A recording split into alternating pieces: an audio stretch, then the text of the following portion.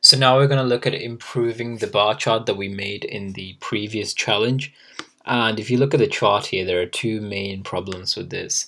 The first one is the bars are all touching each other and are close together, so it's kind of hard to distinguish between them, like between where one bar ends and the other one begins.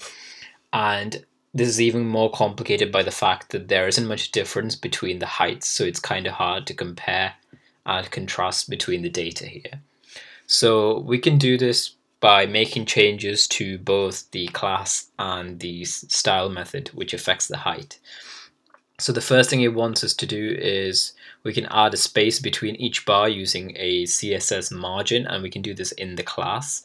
And secondly, we can multiply the height by a constant so that we can scale the bar and to make it taller while keeping the proportions the same. So it wants us to first add a 2px margin to the bar class within the style tag, and then we can change the callback function so that we will multiply the height by 10. So the first thing to do is add a margin, so we can do it right here in the bar class itself. So we can give it a margin, and it wanted 2 pixels, so we'll just give it that. And we can already see that the bars have become a bit more separated and it's a bit easier to distinguish between them.